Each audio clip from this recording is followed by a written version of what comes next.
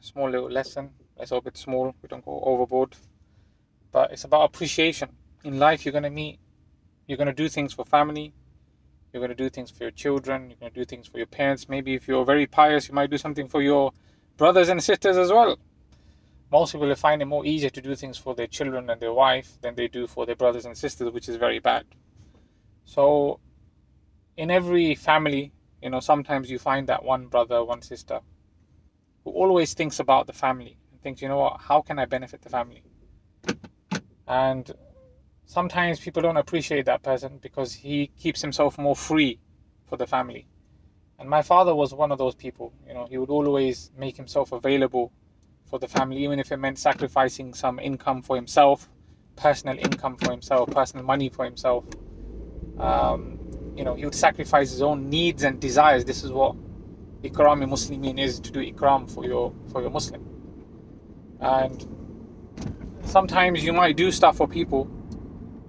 If you do it for the sake of Allah, then when they do something bad to you, even though you're doing something good, you're doing good for them, and they don't appreciate the good things you're doing, and they don't respect you even for it. But if you're expecting that respect, if you're expecting appreciation for the good you did, then that means you're not doing it for the sake of Allah.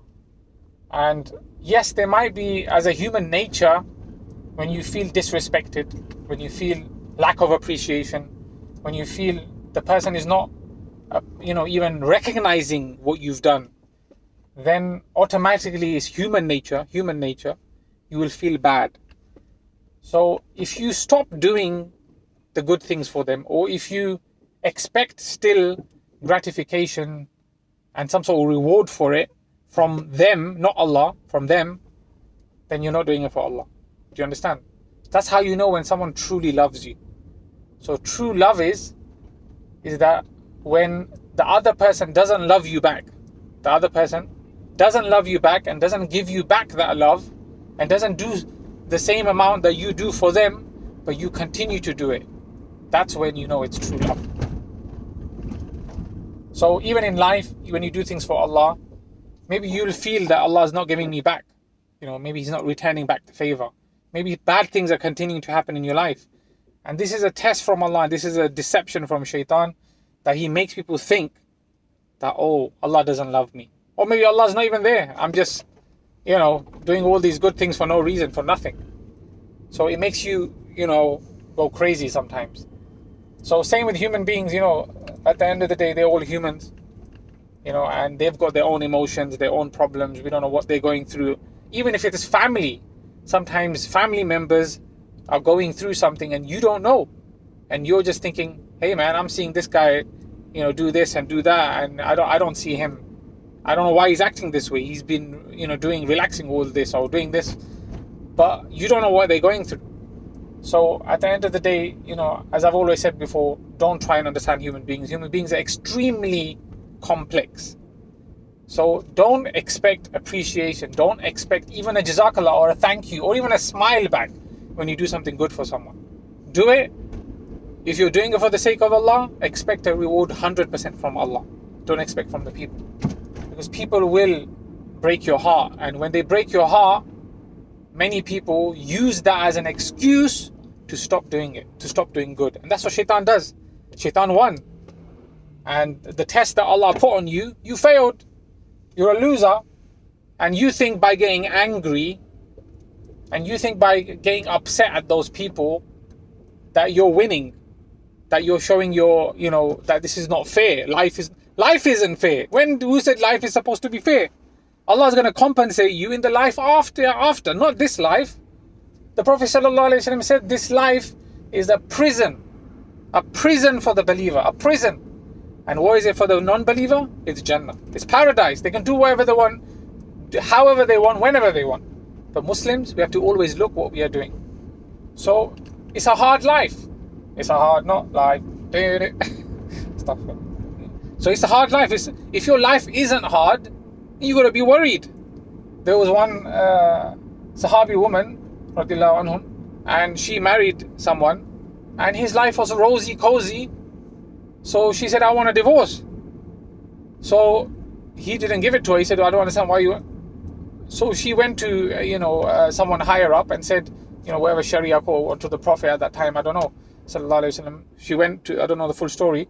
She went up to him and said, I want a divorce. He's not giving me a divorce. So they said, why do you want a divorce? So he said, because this man, I've seen him throughout his life. He never has any problems. And I know as a believer, you're supposed to be full of problems. This life is supposed to be a test. So I doubt he's even a believer. So this is what it is. Life is supposed to be difficult. Human beings are supposed to be difficult. It's all a test. So don't earn for appreciation. It's all about imaniyat. The Prophet ﷺ said, one of my favorite hadiths about the best iman. The best iman. The Prophet ﷺ said that if you love for Allah, hate for Allah, give for Allah, and withhold for Allah, meaning you don't give for the sake of Allah, then you have perfected your iman. Just think about that first point, to love for Allah. How many things do we love? We love so many haram things, unfortunately, nowadays. So imagine how much effort we need to make on our iman, our faith, to make ourselves do everything, every action for the sake of Allah. Do you understand? Everything should be for the sake of Allah.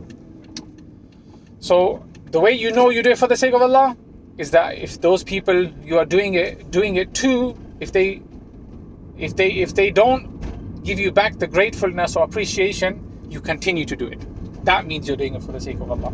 So anyway, may Allah give us tawfiq to act upon what has been said. So don't feel bad when people don't appreciate the good things you do, because at the end of the day, only Allah will truly compensate you for the good that you have done.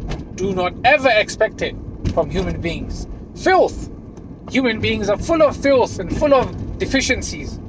That's why the heart should be 100% love with Allah, not with the people, not with insan, not even with your wife and children. It should be only Allah. But of course, human beings, we will have some love, because that love is what motivates us to take care of our children. It motivates, but even that should be for the sake of Allah. Do you understand? That's what the story of Ibrahim alayhi salam is there, where he wanted a child for so long, but when Allah gave it to him, what did Allah do? In an old age, he loved children probably more than any human on the face of the planet. That's how much love Allah put for children in his heart. But what did Allah wanted to show the people? This love needs to be reduced and my love needs to be increased.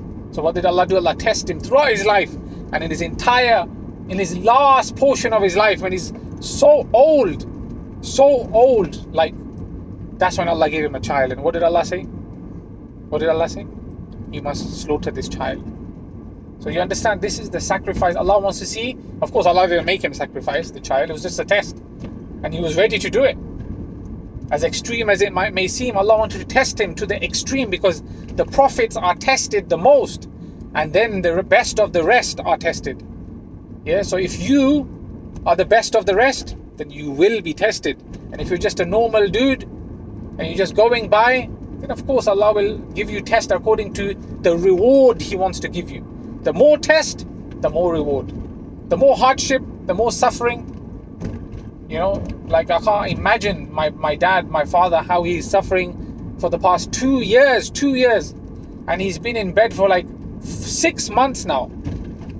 4 months of those he's literally disabled, can't get off the bed. In that, I don't know how many times Shaitan must have come to him and made him angry and make him think so many thoughts. So patience. The reward for many things Allah is mentioned, but the reward for patience, there is unlimited reward. There is no limit to the reward of patience. So may Allah give us tawfiq to have patience with people, with situations in life, and act accordingly. I see we went too long again. May Allah guide us.